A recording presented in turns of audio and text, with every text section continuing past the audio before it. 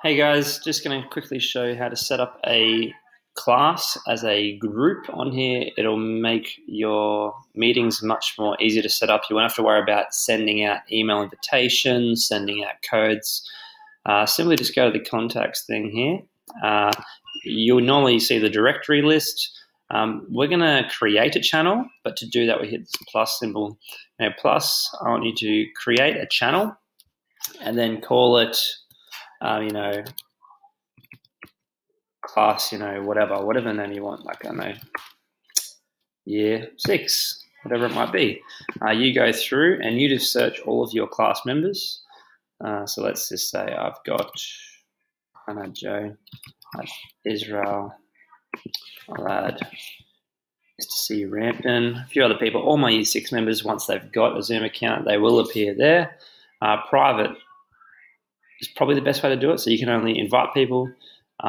You go create a channel. It appears here straight away under the chat thing. Here you can chat, share files and everything like that.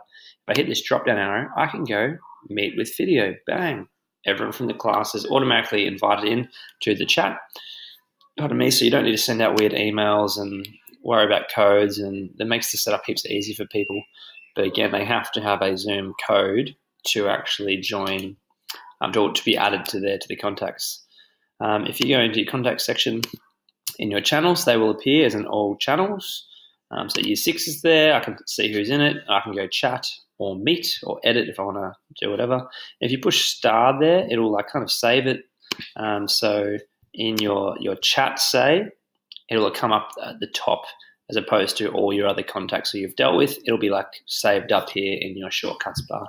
So that's a good way to create a class on Zoom, add everyone.